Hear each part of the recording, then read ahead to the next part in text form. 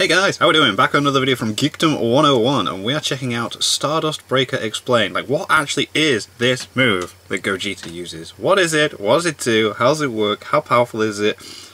Where did the idea come from? All these questions I'm sure Geekdom is going to answer, because my god, is he the man when it comes to Dragon Ball stuff. As soon as he does like a video explaining something, I love it. It's not just how this thing works, it's like where the idea was conceived from, who did the initial drawings on such and why the names. Anyway, let's check out Stardust Breaker Explained. The Stardust Breaker is Gogeta's most famous maneuver, and one that was voted by many of you in the community tab over the Super Ghost Kamikaze attack. That'd be interesting to see guide. that. So on this edition, we're going to look at the Stardust Breaker, otherwise known as the Soul Punisher. Right, cool. Both names are official. But doesn't it just hurt Gogeta, people that are evil? By the end of this video, or am I thinking of something else? I'm thinking of something else. The move, not just in the original Dragon Ball Z movie 12 appearance against Janemba, but also its great return in Dragon Ball Super Broly. Kill. Technique guide. There we go. Yeah. As I said in the intro to this video, the move has multiple different names. Soul Punisher, Soul Striker, and of course Stardust Breaker. And interestingly enough, both of these names are indeed official based on the video games, because in neither of the two appearances of this technique, whether it be in the Dragon Ball Z Fusion Reborn film or in Dragon Ball Super Broly, is the name of the move stated by Gogeta. He just uses it. Move in silence. Okay, interesting. Now I want to go back and look at the first appearance of this technique first before we talk about Dragon Ball Super Broly, and that would be in Dragon Ball Z movie 12 against Janemba. Katsuno Fusion. Goku Such a cool film. Janemba's character design is so boss. The fact he has a sword as well just adds to it. It's like, pretty similar translation, no matter which way you want to say it.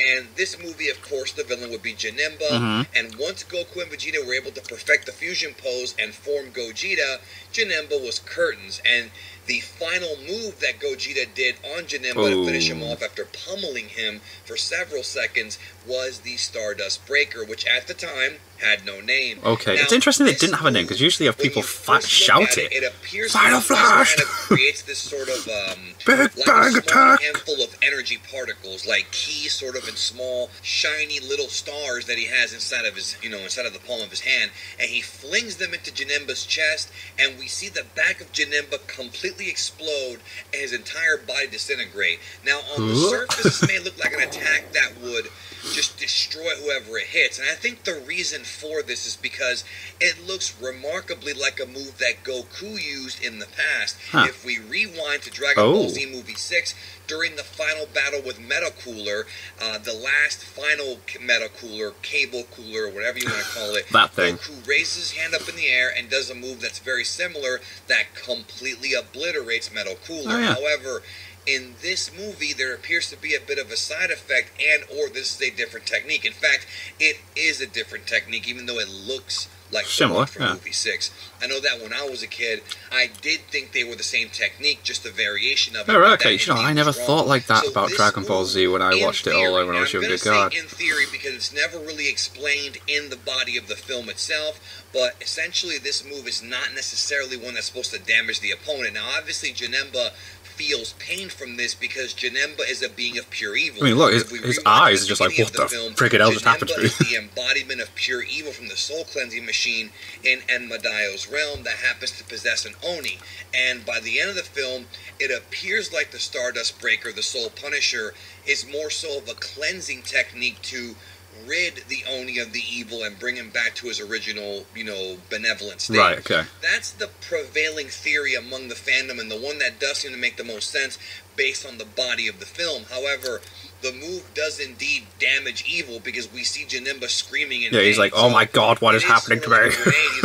This is a bad thing. To be also a cleansing mechanism. I am having a bad day. Now, obviously, if you choose Gogeta in the video games, and he happens to have the move in the games, you're going to hurt whoever you hit with it, because it's a video game. Yeah, you're going to have to. It doesn't matter if they're good or evil. Could you imagine? It's a game. No, you're playing as a good guy. It's not going to work. We're talking about the actual body of the film, so we have to put that aside and just not even talk about it here. So, essentially, that is what the original Soul Punisher, but then he uses it against Broly. can do. But when we get to Dragon Ball Super Broly, there's a couple of different opinions here that have been discussed among the fandom about how this move was incorporated into this film. Now remember, Dragon Ball Super Broly was written by Akira Toriyama in script, but Toriyama did not actually animate or work on any storyboards for this film. So presumably speaking, Toriyama did not write in the Soul Punisher Stardust Breaker to be used against Broly. That was not his idea. Presumably it was more so the staff at Toei decided to put it in there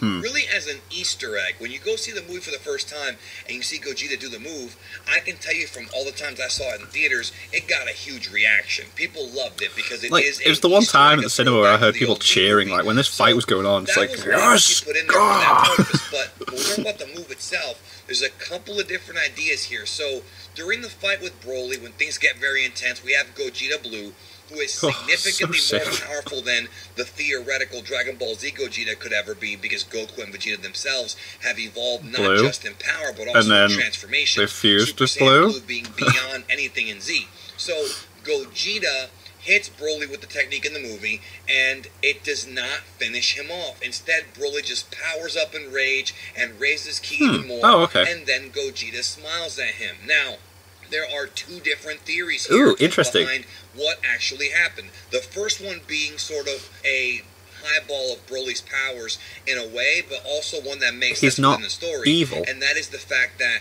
the Stardust Breaker was just not powerful enough to kill Broly. Broly was able to survive it, and Broly, although he would go on to lose the fight, lasted a very, very long time against a very powerful warrior. I've always said Broly went down fighting in this fight. Did. You can't deny that. Broly hung in there with Gogeta for a very long Blue, time. Man. It's like, and remember, he is not a fused character, and Gogeta is. So just think about the incredible power Broly has. Yeah, man, he was able to go up against that. It's like poundings that Gogeta gave him. So theory number one, it appears like Gogeta smiles because he sees that Broly is, you know, he nerfed the move. So Gogeta hit him with the Stardust Breaker. He smiles because Goku and Vegeta are, of course, from the Saiyan warrior race. And they're happy to see that Broly was able to tank this move and see that, okay, this guy's going to be a lot tougher than we had previously thought, and we're having a great time fighting him. You know, that goes along with Goku and Vegeta's characters in the series. They're having a great time. We love destroying all these surroundings, these volcanoes and everything else. And the guy's out of control. Theory number two, however, is that if the Stardust Breaker is a move that purely cleanses the evil from and it didn't work on Broly, then like, it would not work on Broly because he's good. that Broly there we go. in the Dragon Ball Super film is not inherently evil. Remember, Broly is in the film misunderstood. He's being somewhat played by his father, by Frieza. He's not an evil guy. He has a pure heart, and it's said several times in the movie, including by Chi-Lai, who ends up saving him at the end of the film. So the smile from Gogeta was more so him realizing that Broly is not a bad dude. I like that theory. But then that makes me wonder if Gogeta knew that Broly was why would he do the Kamehameha to try and finish off? If he knew that he was not inherently evil, and that Broly survived the Stardust Breaker because he is not evil, and thus there is no evil to cleanse out of his body, why would he just a few minutes later try to kill Broly with the Cosmic Kamehameha? It always left me scratching my head because I feel like that does Gogeta contradict it a little bit. something else to beat the guy and not kill him, but maybe knock him out. But it's clear that that Kamehameha was meant to take because they made it so tense with the wish and everything. Hey, it could be possible that maybe Gogeta didn't even know how strong he was as a character with that final Kamehameha. First time we've done this. Either theory, I think, works. However, I personally have seen more fan side with the latter than the former. I think a lot of people seem to think that the Stardust Breaker is purely a cleansing technique, and if you think that, you won't get an argument from me because I think we've seen it work in the past. The way it worked on Janemba, and then if you used it. I chose to put both theories in this video here because I wanted to make sure everybody got every aspect of this technique and what people are saying about it. Obviously, I would love to hear from you. I would love to know which one you think it makes the most sense as far as what the Soul Punisher Stardust Breaker can do. Either way, as of right now, the move is still a signature Gogeta technique, but it does make you wonder, why didn't he use this move against Omega Shenron in Dragon Ball GT? We know that Omega Shenron is pure evil. Pure evil, right, Why would he not try to just wipe him out with this move? Would it have even worked? I mean, That's always been a head scratcher for me. So that actually lends credence to. But then you never know, they may have thought, that's just movie stuff. We can't throw movie stuff into the main canon of our story we're making. Their body is so powerful that it can actually block the effect of the move. That would make sense, but Gogeta didn't even try it against Omega Shenron and GT. So thank you for watching this edition of the Technique Guide, and thank you for voting in the community tab as always. I will provide a new poll very soon for y'all to vote for, but in the meantime, I will have other technique guides coming up, not to mention I'm looking forward to the Kamikaze Attack one. Ghost Kamikaze Attack is also coming. I got a Funko Pop of that. Although it did not win the poll, it is one that was chosen by some, so you will get that technique, and then we'll do some more. So I got videos planned for the next year or two on the technique, so it should be a fun look back. Sweet. Thank you again. Love you. Take care of yourself, and we'll talk soon. Alright. That was cool. I like to think of the whole like evil thing, and that's why he's smiling, because he's used it on Broly. And then yeah, it could be like the, because it's the first time they're using that whole like body of Gogeta and having to go all out to just keep him back. So how much Broly is pushing him that he's forced to use the Kamehameha, because otherwise if he doesn't stop him then he is just gonna rage out. And yeah, that was cool. I liked that. That was awesome. And I'll be sure to check out that Kamikaze Gotenks Super Ghost Kamikaze Attack one when it comes out. But until then, thank you guys very much for watching. What do you guys think of that? What do you guys think of this? Click like, subscribe if you haven't already. Leave comments down below. Let me know what I should watch and discuss in future videos, and I'll see you guys.